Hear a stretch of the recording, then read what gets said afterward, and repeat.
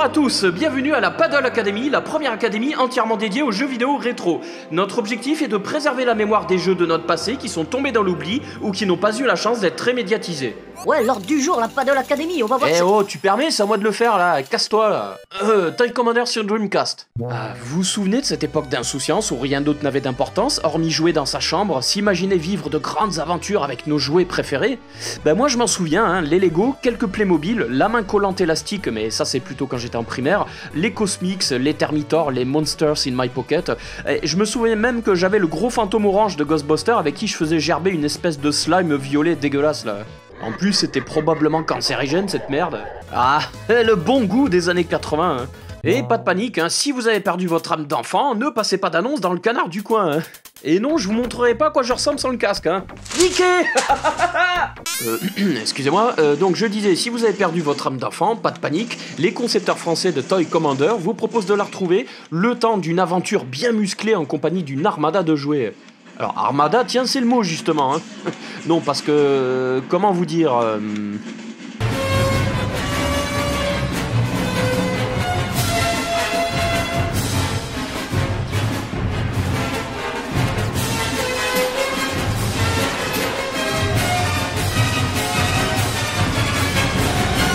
Toy Commander, this time it's war. Ouais, on est grave vénère, ça va liège.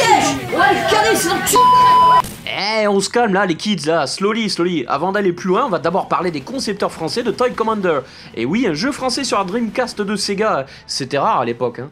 Tiens, la Dreamcast, elle était passée sous notre radar celle-là, hein. Pourtant une sacrée bécane 6ème génération de la part de Sega entre 1998 et 2001, mais qui n'a pas connu le succès qu'elle mérite, un peu comme sa cousine la Saturn. Hein. Pourtant, la Dreamcast, c'était quand même Sonic Adventure, Jet Set Radio, Soul Calibur, Shenmue 2, Skies of Arcadia, Crazy Taxi et tellement d'autres.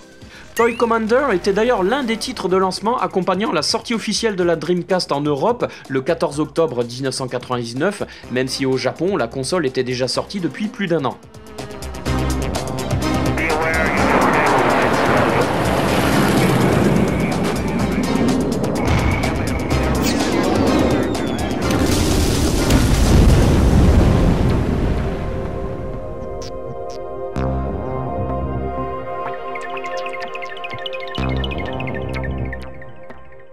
Alors derrière Toy Commander, il y a tout d'abord un homme, Frédérick Raynal. Après avoir fait ses armes sur le ZX81, PC et Amstrad CPC, ce programmeur et concepteur de jeux vidéo, natif de Brive-la-Gaillarde, ouais ça c'est de l'info qui tue, hein, s'est fait connaître avec des classiques majeurs des années 90, dont Alone in the Dark en 92 pour Infogrames, ou Little Big Adventure et Little Big Adventure 2 chez Adeline Software en 94 et 97. Après avoir pris la décision de revendre le studio Adeline Software à la fin des années 90, Frédérick Raynal fut alors contacté par Sega qui recherchait des développeurs tiers pour concevoir de nouveaux jeux originaux sur la Dreamcast. Frédérick Raynal aurait même raconté lors d'une interview réalisée en 2013 que son entrevue avec Sega vers 98 aurait duré à peine 5 minutes. Alors pour résumer, ça aurait apparemment ressemblé à ceci. On veut des nouveaux jeux sur la Dreamcast. Ok, bah on est justement en train de vendre notre studio là et Vous êtes engagés!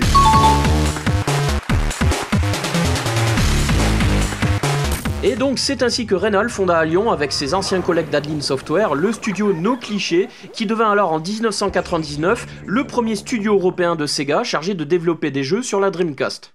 Alors, à l'origine, Didier Chanfray, fameux artiste qui s'est occupé des graphismes de Little Big Adventure, eut alors l'idée de créer un jeu avec des petites voitures dans une maison.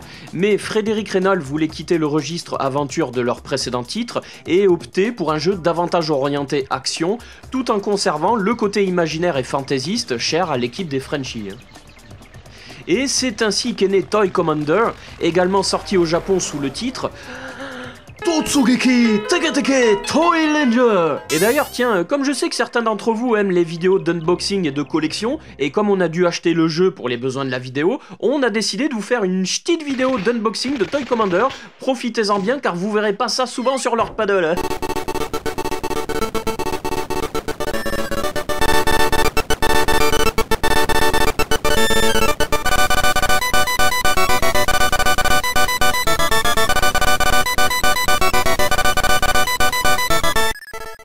Toy Commander suit l'histoire de Goody, ou Andy dans les versions US et japonaises, un petit garçon qui vient de recevoir de nouveaux jouets à Noël et délaisse tous les autres avec lesquels il ne joue plus. Ça me rappelle quelque chose. Réalisant qu'il est voué à tomber dans l'oubli, l'ours en peluche Hugolin ou Huggy the Bear dans la version US s'autoproclame Toy Commander et fomente une révolte avec tous les autres jouets. Wesh, Ziva, va ken, sale bolos, on a grave le seum. Qu'est-ce qui t'arrive là? Eh mais arrête de parler comme une caïra de la Tessie, sérieux, on dirait un sidekick pourri dans un film de Luc Besson. Ouais, c'est clair, je suis chier, putain, là, on va passer pour des cons à cause de toi, tes conneries là. Sérieux, t'es lourd, hein, c'est à chaque fois. Vous comprenez rien, bande de nazes. Si je fous le bordel, on va passer à BFM TV et comme ça, notre combat sera ultra médiatisé. Alors l'objectif du jeu consiste donc à diriger des jouets de Goody pour vaincre les 7 généraux d'Hugolin dans plusieurs pièces de la maison des parents du petit gars, afin de remettre les idées en place à l'ours en peluche et lui faire comprendre une bonne fois pour toutes que la guerre c'est caca. Cette leçon de morale vous était offerte par les couches plein perse.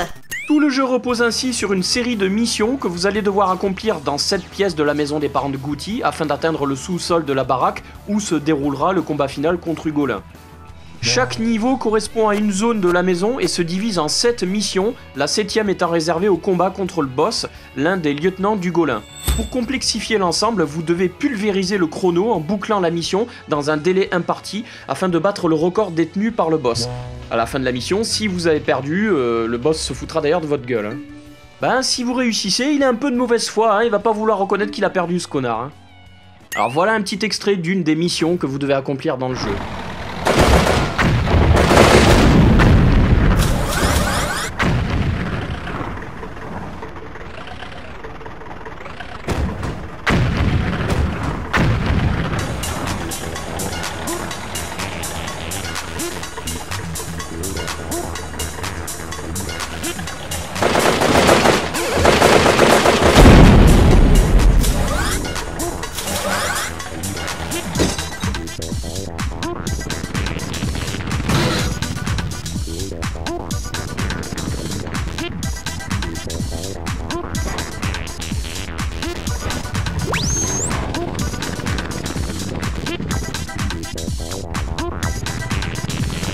Bon, maintenant on va parler d'un sujet qui me réjouit particulièrement, la difficulté du jeu. Putain, mais ce jeu est dur, mais dur.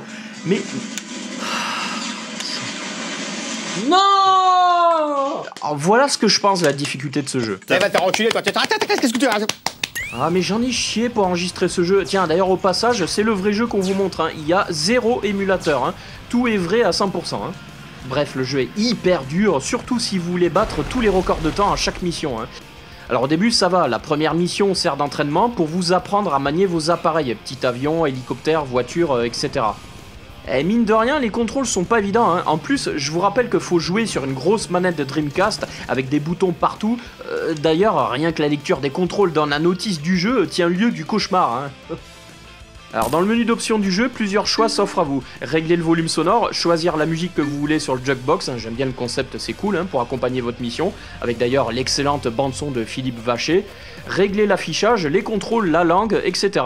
Il y a même un mode multijoueur assez sympa où on peut jouer jusqu'à 4 pour 4 fois plus de délire. Hein. Ouais, faites venir des potes chez vous pour jouer à 4 à Toy Commander, c'est super cool.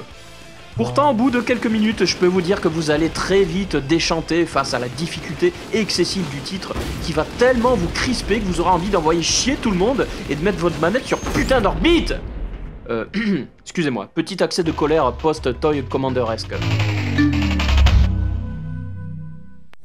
Bon bref, on va pas passer 2 heures là-dessus. Au niveau des missions, c'est assez inventif la plupart du temps. Pousser des œufs dans une casserole avec un petit avion, réaliser une course en traversant des anneaux, détruire tous les sous-marins ennemis dans une cuisine inondée. Ah putain, qu'est-ce que cette mission m'a saoulé d'ailleurs.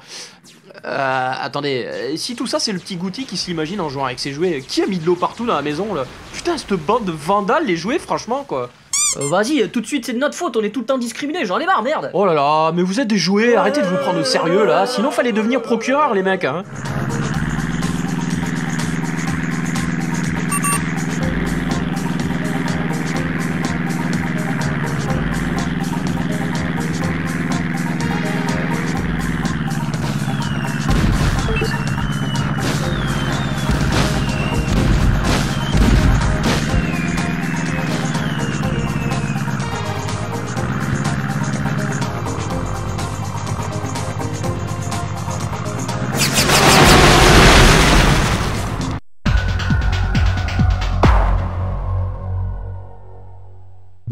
Alors pour chaque mission, les objectifs sont clairement formulés en début de partie. Pour vous aider durant votre périple, des power-up sont disséminés un peu partout dans la pièce où se déroule la mission de la mort. La plupart des jouets que vous allez diriger pourront tirer des missiles crayons, des bombes gomme, des punaises, les missiles étant d'ailleurs upgradables, vous pouvez aller jusqu'à les transformer en tubes de colle, car tout le monde sait que les tubes de colle c'est pire que les armes nucléaires. Sinon, vous pourrez également choper une bulle bleue qui vous fout un coup de boost dans le moteur pendant quelques secondes, idéal surtout dans les missions où vous devez réaliser des courses et arriver le premier. Mais c'est pas tout, car il vous faudra également gérer l'essence de votre appareil. Oui, les petites voitures miniatures et les avions en plastique fonctionnent à l'essence, je vous l'avais pas dit ? Enfin, il faudra surveiller votre jauge de santé de l'appareil qui se trouve sous la jauge d'essence. Si l'aiguille arrive dans le rouge à gauche, c'est plié mon petit monsieur. Alors j'ose espérer que vous allez faire attention. C'était nul.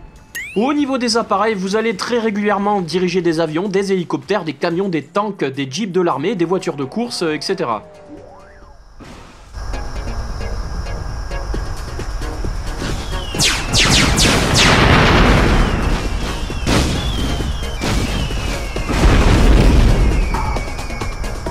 Sinon, quelques dernières précisions concernant les contrôles. Avec le bouton X jaune de la manette, vous pouvez switcher de véhicule dans certaines missions quand vous en avez la possibilité. Et avec la croix directionnelle à gauche, vous pouvez changer de point de vue. Ouais, ça, je trouve que c'est plus un gadget qu'autre chose, mais enfin bon. Et dans la mission d'entraînement au début du jeu, vous pouvez même vous amuser à tirer sur le chat. Saloperie. Les chats, c'est vraiment des branleurs. Alors les missions sont très variées, il vous faudra des heures et des heures pour finir le jeu, surtout si vous voulez avoir les records de temps sur chaque mission. Alors sur une touche perso, j'ai bien aimé la mission 3-3, là vous devez faire comme la patrouille de France et suivre les avions afin de reproduire tous leurs mouvements à l'identique, un peu comme au 14 juillet.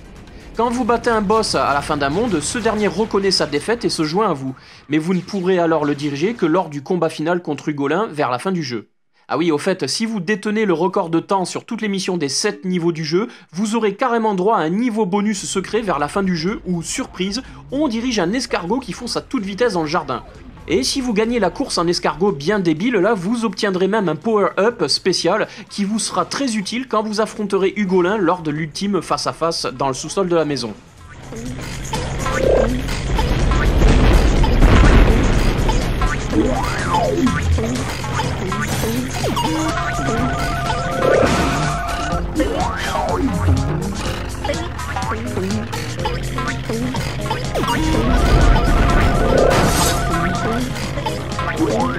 Alors pour finir, l'équipe de No Cliché avait prévu de faire une suite, toujours pour le compte de Sega, mais il sera finalement décidé de réaliser plutôt un spin-off intitulé Toy Racer, sorti sur Dreamcast le 15 décembre 2000, uniquement en Europe, et qui propose aux joueurs de participer à des courses de petits bolides jouets.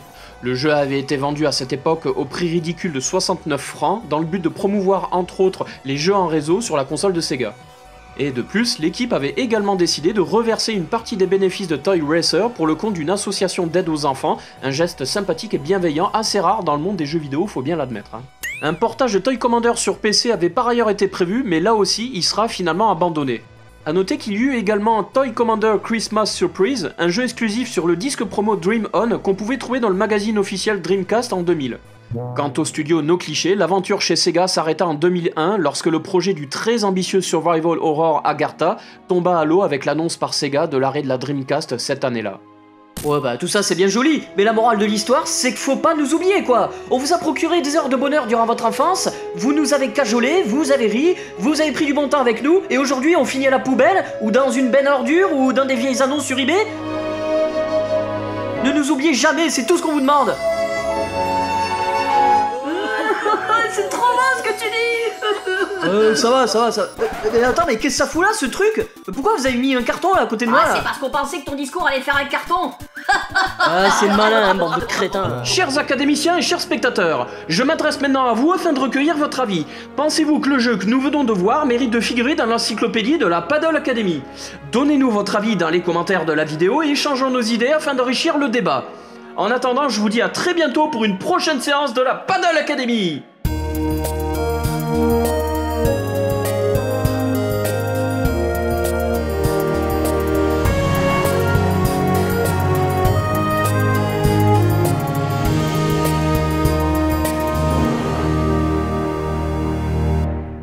Vous vous aimez les vidéos de Lord Paddle, alors surtout n'hésitez plus, abonnez-vous, commentez, likez, partagez et rejoignez-nous sur Facebook, Twitter et Instagram.